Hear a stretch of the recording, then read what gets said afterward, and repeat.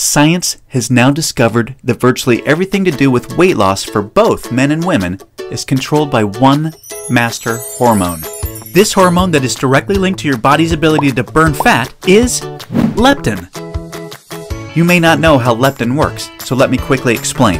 High levels of leptin speed up your metabolism and signal your body to burn fat, and low levels of leptin slow down your metabolism and signal your body to store fat. Those are the basics. Now get ready for some surprising facts regarding women and leptin. Researchers recently discovered that women naturally have twice as much of the fat-burning hormone leptin in their body compared to men. That's the good news. However, brand new research revealed the following bad news that explains why women can struggle so much to lose unattractive body fat and keep it off. First, women can be 3 times less responsive to leptin's signal to burn fat than men. This means even though women have a lot more leptin, they just aren't using its fat-burning potential. This condition is known as leptin resistance. An obvious sign of leptin resistance is the soft, squishy, cottage cheese-looking fat found in your problem areas. And there are 4 specific foods which make this common problem of leptin resistance and the weight gain attached to it much worse for women. First up is one of the worst foods of all for any woman wanting a slimmer waistline: fried foods. This includes French fries, chicken tenders, potato chips, just to name a few. These foods are loaded with trans fats, which kill your sensitivity to leptin. Not to mention can lead to a slew of negative health consequences associated with trans fat consumption. Next up are wheat-based foods such as breads, bagels, and tortillas, as these gluten-filled foods are shown to cause significant inflammation in women. When in a state of inflammation, your production and sensitivity to your #1 fat-burning hormone leptin is compromised. Finally, are 2 foods that are commonly genetically modified: corn and soy.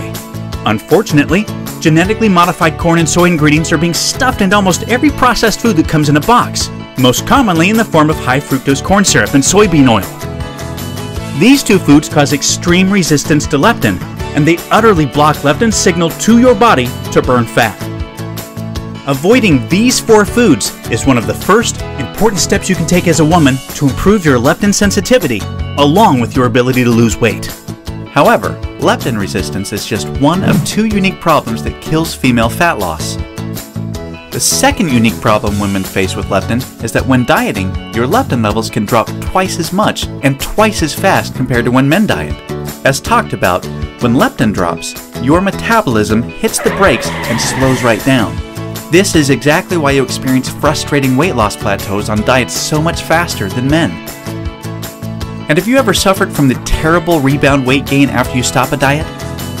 Well, that's because your leptin drops significantly, making your metabolism even slower than before you started the diet, resulting in fat piling back on even when you're eating next to nothing.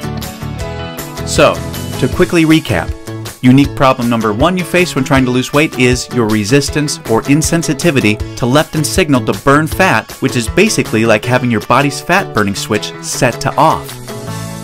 And unique problem number 2 you face is the rapid drop in your leptin levels when you diet, which slows down your metabolism substantially and leads to frustrating weight loss plateaus and massive rebound weight gain.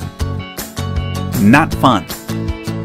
Fact is, evolution has made it much more difficult for women to lose weight by keeping leptin's signal to burn fat disconnected because of the demands of childbearing and child nurturing. Your body doesn't know or care about your desires for a sexy waistline that looks hot in those skinny jeans. All it knows is the unattractive body fat you're carrying provides stored energy and warmth to ensure protection and survival of the next generation.